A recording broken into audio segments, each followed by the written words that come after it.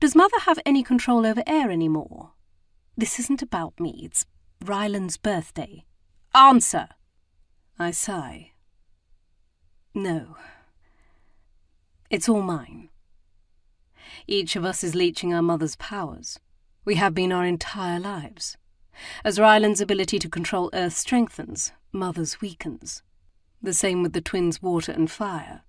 They shouldn't be jealous of me. We all know air was Mother's weakest ability. She never had a knack for it like I do. It's an effort for her to grow a tree now because Ryland can raise a forest. Nina and Marcus are improving every day. They'll transfer all their power soon enough. That's wonderful, Ara. Ryland's smile is tight. Guilt pulls in my chest. I really hadn't meant to take his spotlight. Enough about that. I grab the kettle by hand and pour boiling water into the cups. Now would be a bad time to flaunt my magic. What does a soon-to-be-crowned heir do for fun? Seek revenge against his mischievous little sister? His head tilts as though he's plotting. I grin and blow the balcony door open, content to leave the tea and this conversation behind. Only if you can catch me. A strong gust carries me out into the warm spring day. Free to tumble through the air is how I'm meant to live, like a leaf going anywhere the wind takes me. But a princess cannot live that way. It's almost a shame our magic is bound to the right to rule. The people who have control of the elements should be free to live amongst them.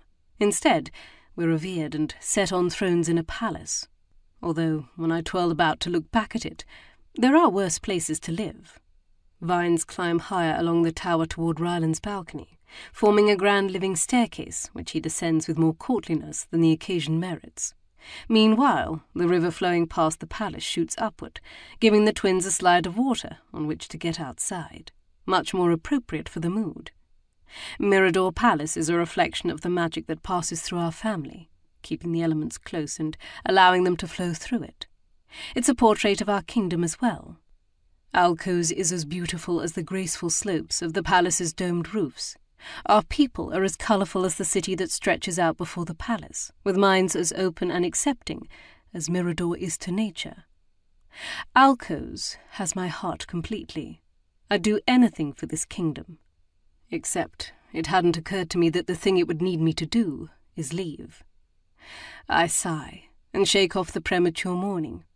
More than half a year has passed since that decision was made, and we still don't have a date for it.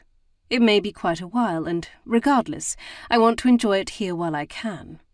Landing in the soft grass far behind the palace, I wait for my siblings.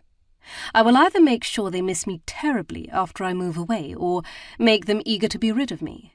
Either way, I'm in the mood for some fun.